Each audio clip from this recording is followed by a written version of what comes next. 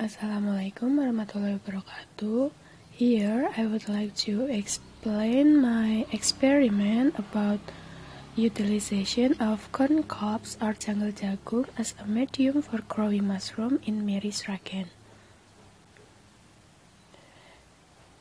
As we know, mushrooms have economic value and are very profitable. Mushrooms contain various types of vitamin, unsaturated fat, niacin, and biotin.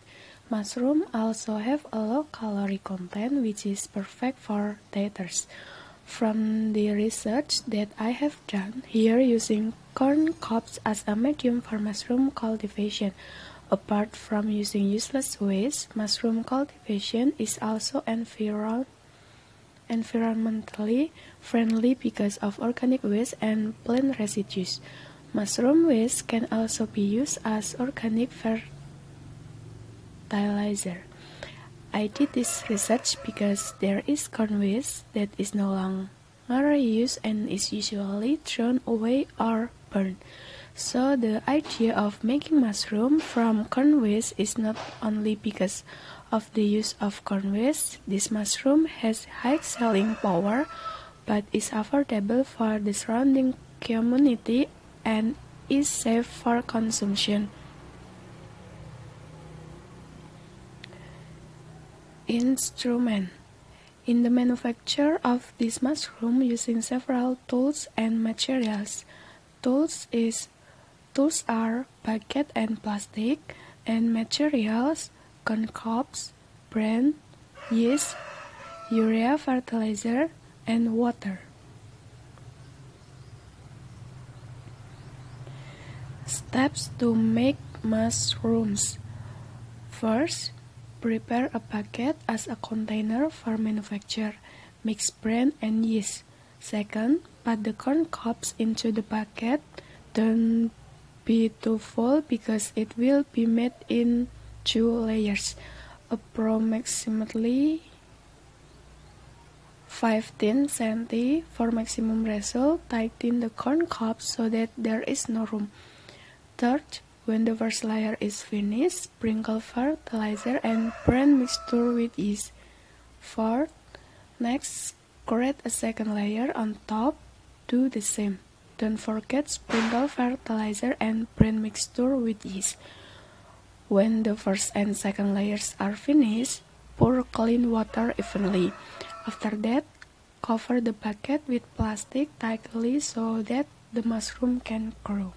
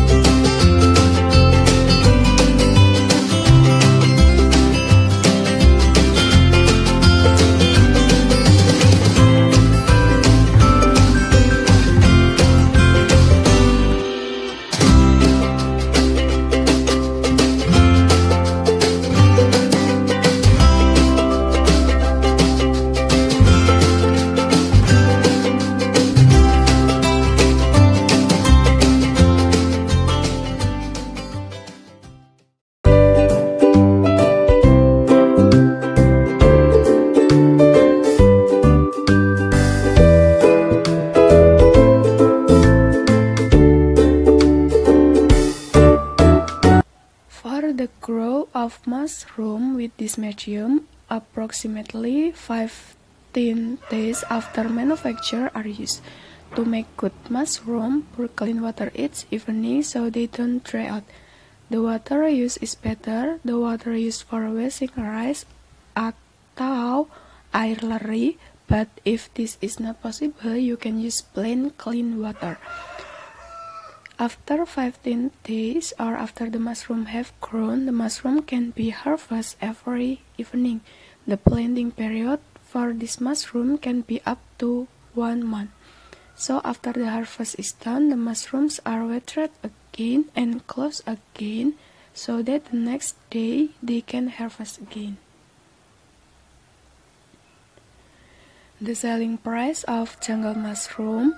I sell this mushroom at a price of 20,000 per kilogram.